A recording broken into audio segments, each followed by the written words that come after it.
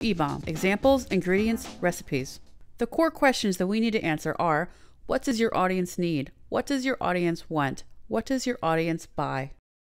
And because we're talking about Ebombs here, what do they read? What do they share? What do they trust? But even when you have a lot of answers to these questions, it doesn't tell you what to write, exactly what format to put it in, what stuff to include, what should it look like, what should you say. That is something that you learn both from experience, from subconsciously absorbing the qualities of good Ebombs, and also from analyzing them intentionally. So that's what we're going to set you to doing right now. I'm going to show you a selection of Ebombs, and you're going to tell me if you see a pattern. Ready?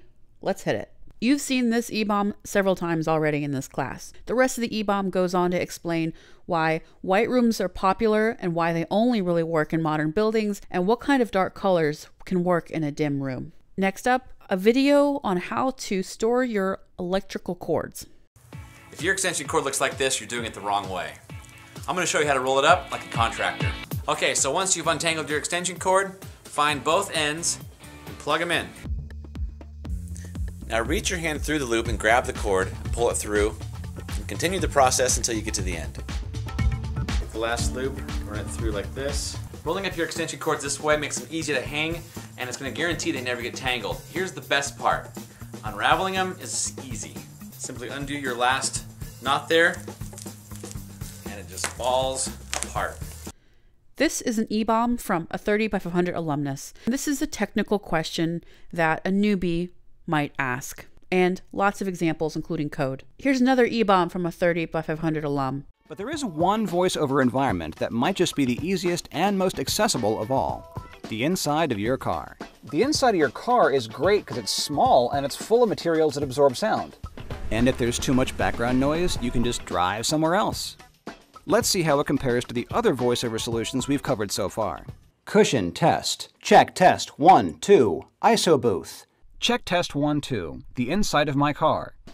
The next time you need to record a voiceover, give it a shot. Here's an ebomb from analytics company Kissmetrics. In case you're not familiar with the idea of the fold, it's a question of where do you place your actions such as sign up, free trial, etc. in terms of the size and shape of your web page. Here's another ebomb from a 30 by 500 alum. This one's a twofer. It's a blog post about how to estimate your potential software as a service growth, and she made a spreadsheet to do the calculations for you. This cheat sheet is from my husband Thomas. It's about how to retinify your website. Retina displays are Apple's high-density displays on iPhones and some of their computers, and regular graphics look pixelated and nasty on it. If you want to know how to make that not happen, this cheat sheet is the place to start. This is the blog post that you'll find on alum Brennan Dunn's website, addressing the question of doing free work for exposure. These are screenshots of individual pages from a free ebook that offers a bunch of recipes that require only 5 ingredients and 10 minutes to create. This video is actually a recording of a live webinar given by one of our alums, Josh Brown. You might notice that there's only 237 views of this video. Well, first of all, that's 237 more views than he would have if he didn't post this webinar online. Secondly, this video has only been online for 2 weeks, so that's really not bad. But most importantly, this guy, Eric Greenwald, is the first of several people to share this video with others. So the webinar happened, it was live, and Josh recorded it, and he posted it.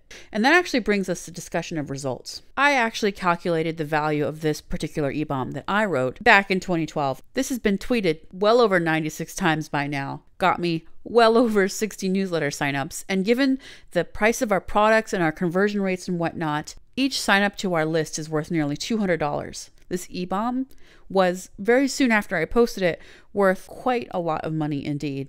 Frankly, I'm too busy making lessons for you guys to update these stats. Believe me, they've gotten better since then.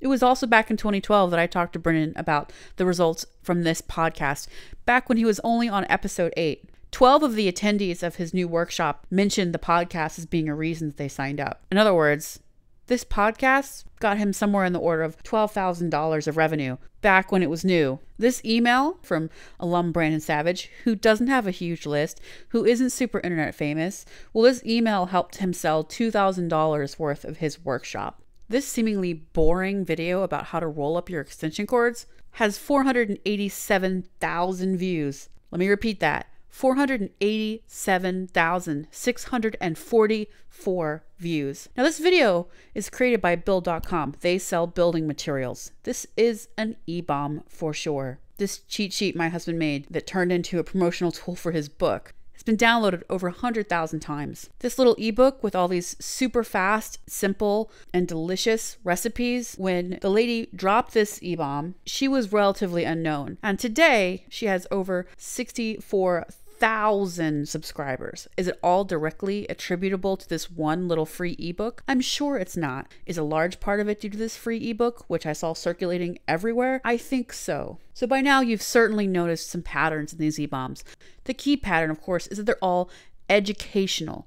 Ebomb is short for educational content marketing, because regular old content marketing just has the idea that any old thing that gets eyeballs is good enough.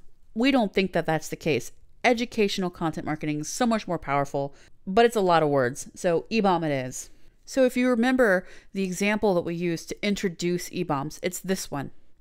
My room is dark. What color should I paint it? Essentially, I asked the internet, and then I ended up here. And that is key to the process. That is key to a very powerful type of ebomb. An ebomb that answers a question. And note too that this ebomb doesn't simply say, white is not good. I already knew that. If she just said, use a dark color, I don't know that I would have believed it.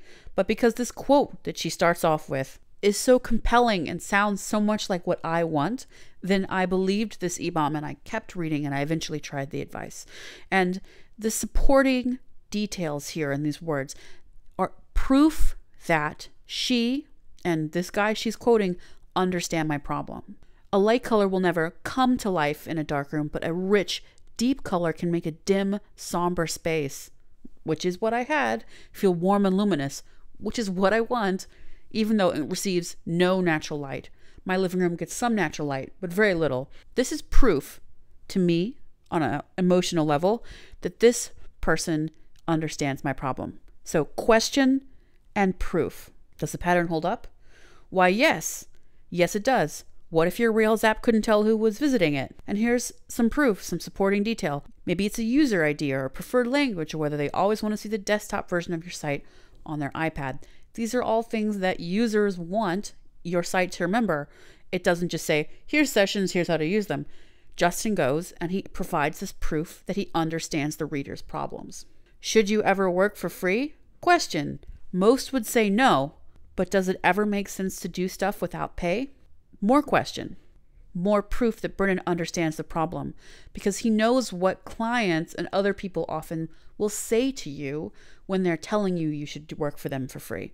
This will be huge for your portfolio. If this works out, it'll lead to a lot of paid work from us. I personally have heard all these phrases repeatedly throughout my consulting career.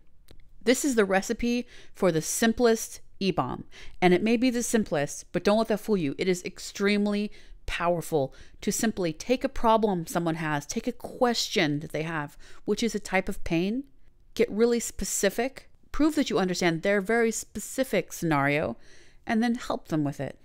And so this is the recipe that you'll be using to start dropping your very first ebombs. Start with a question, a specific question. Not what color should I paint my house, but a light color can never come to light in a dark room. Provide detail, provide proof that you understand. Quotes are great too. Then give an answer. Just one answer. Don't write a book. Take those specific proof details and provide an answer that makes sense with those. And then add your simple template call to action. Don't miss my next post. Drop your email in the box below and get it straight in your inbox. It really is that easy, and you're about to start doing it. But maybe you have a question, and maybe your question is, but Amy, I'm not internet famous. I don't have a list. Nobody knows who I am. Nobody reads my blog. I've got like 5 Twitter followers. Will this really work for me? It doesn't seem like it should, because it's really easy for you to say, and by you, I mean me, Amy. It's easy for me to say, look at all the followers I have. Look at how big my list is. Well, here's your question, and here's your supporting detail that proves that I understand your problems, right? It really works. And to address the actual question, nobody starts off, quote unquote, famous. Everyone starts from nothing. everyone in our industries anyway, unless you're going to put out a sex tape. The thing is, also, fame isn't nearly as valuable as you think it is. Fame without trust is worthless. Fame without relevance to your audience is worthless. If your audience knows who you are, but doesn't eagerly look for your advice, then there's no way that you're going to be able to sell them anything. Therefore, you don't need to be famous to help people, to get started helping people, to build that trust, to start showing up all over various corners of the internet like Maria Killam did. Maria Killam's not famous. She's known and respected in tiny, tiny circles, but those are clearly big enough for her to run her business. And that's what you should be aiming at. You're not looking to be a Kanye, you're looking to be a Maria Killam, or an Amy Hoy, or an Alex Hillman, or a Brennan Dunn. And the way that you do that is by dropping Ebombs, which of course is naturally what you're about to start doing right now.